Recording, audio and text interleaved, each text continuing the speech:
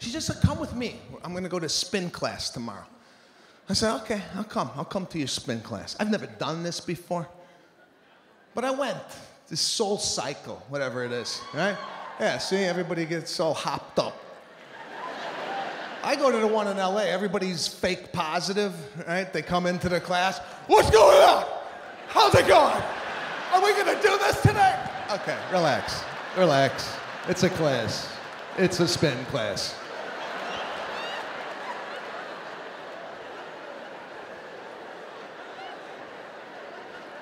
So right away, I'm bothered. I go, babe, I gotta get out of here. I can't do this already. I'm upset.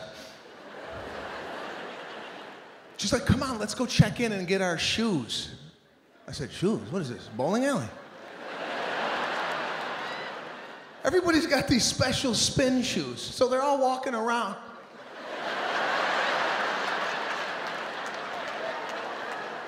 I'm on bike 22. Could you tell me where bike? Okay, it's over here. Great.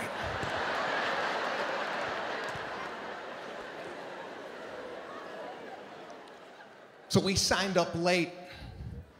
My wife and I did not have bikes together. My wife starts panicking. She's like, babe, we're not doing this together. I'm on the other side of the room. I have to ask the girl next to you. I go, babe, don't start doing this shit. The girl next to me is already set up. She's got a water bottle. Everything's in place. Do not ask her anything. I go, babe, we're not gonna talk during this. It's a 45-minute class. We're not gonna I'm not gonna turn to you and go, did you pay the gas bill? This is a workout. We're not gonna hold hands on the bike. This is not a ride through Central Park. This is a stationary bike.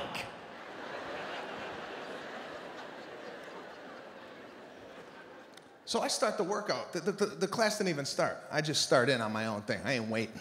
If I'm there, let's get the thing going. I'm cooking. So now the teacher comes in. This guy was way too happy for what was happening in the room.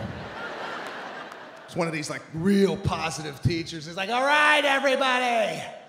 You ready? It's a Monday morning. Put your head down. Let's get rid of that mean boss that keeps bitching at you every time you come in. Let's get rid of that debt that you have. Let's shed that cousin that didn't come to the holiday dinner. I'm like, gee, how bad is it in here for these people? I'm just here to get rid of the cheesecake I had last night, not the abusive father. What the hell is going on?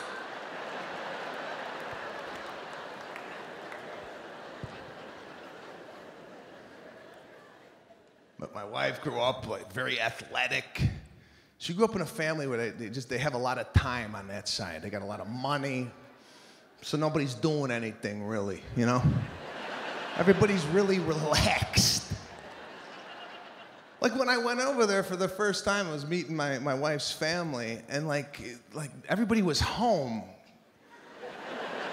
Like on a Tuesday at 2:30, I go, why is everybody home? Like no one works over there. They just, I'm like, what does your cousins do?